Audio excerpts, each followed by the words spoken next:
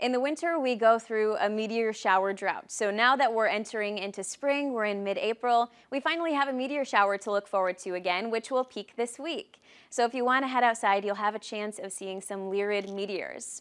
The peak is going to occur early Thursday morning. The best time to look will be after the moon set and before dawn. So early Thursday morning, the moon sets right around 4:50, and once the moon is gone, we'll have less light pollution to deal with. Now, this meteor shower will be active until about April 25th, and at the peak, we're expecting to see about 10 to 15 meteors per hour. So it's not the most overwhelming meteor shower, but again, we've been in a meteor shower drought, so this is something to look forward to.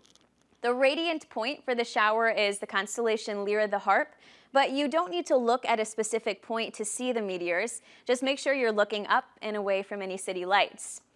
Now, the moon is heading toward a full moon next week, but last week we had the waxing crescent moon, and Jessica sent us this beautiful picture.